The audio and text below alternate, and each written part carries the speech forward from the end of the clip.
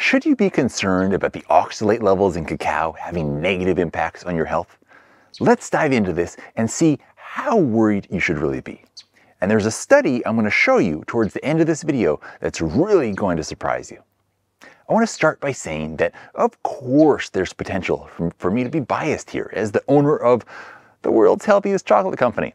But in situations like this, I always try to stick to the facts so that you can quite easily verify yourself. Now, why do people worry about oxalates? Because in certain cases, not always, but in certain cases, they can contribute to kidney stone formation and impair some nutrient absorption.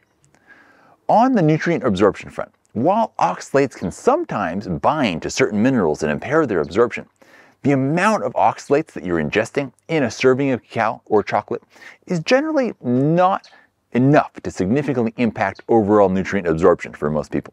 When you're eating a well-rounded, healthy diet, the overall impact of oxalates from something like cacao is generally going to be pretty negligible, especially when you consider that cacao itself is packed with nutrients, especially things like magnesium and flavonoids and fiber.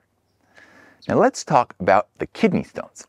Depending on what population of people you look at around the world, between 1 and 15% of the population are kidney stone formers. In the US, it's about 10% of people, and about 3/4 of these people are men. While dietary oxalate consumption is one factor, it's far from the only factor. Some of the other main factors are things like having a poor overall diet, dehydration, certain medications, and living a sedentary lifestyle. And two of the biggest factors are one's genetics and gut microbiome. So as you can see, oxalate consumption is just one piece of a much bigger puzzle here. Oxalates are found in lots of foods. Some of the highest oxalate content foods are spinach, almonds, potatoes, beets, legumes, raspberries, and dates. There are some steps that can be taken to reduce oxalate content with certain foods, like fermentation, which we do with our cacao beans.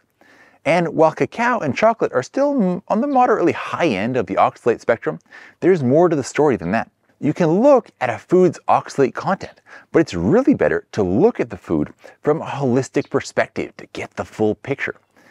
Yes, cacao is up there when it comes to oxalate content, but we should also look at the other elements of cacao that act in the opposite direction, helping to prevent kidney stone formation. First of all, cacao is the highest food source of magnesium, which helps to prevent the formation of kidney stones by inhibiting the crystallization of oxalate and calcium in the urine.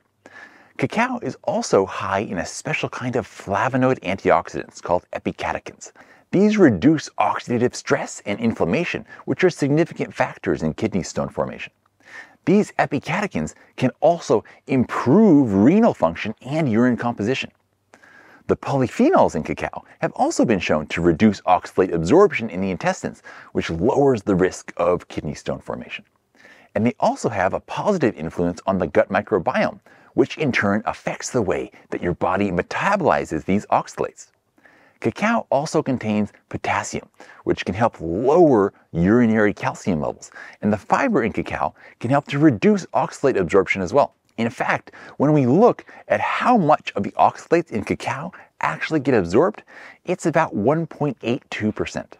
And there's another huge factor that most people aren't aware of. A key process in the formation of kidney stones is what's called crystallization. The main stimulant compound found in cacao is called theobromine. It's kind of like a cousin of caffeine, and theobromine inhibits the crystallization of uric acid in the urine. It's preventing kidney stones from forming.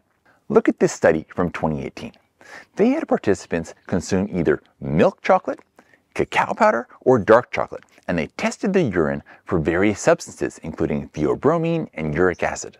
After consuming cacao powder or dark chocolate, there was a significant decrease in the uric acid crystallization in the urine compared to the tests before having any chocolate and compared to the tests of those who ate the milk chocolate. The researchers concluded from this that the higher levels of theobromine could potentially be used to prevent the formation of uric acid in kidney stones.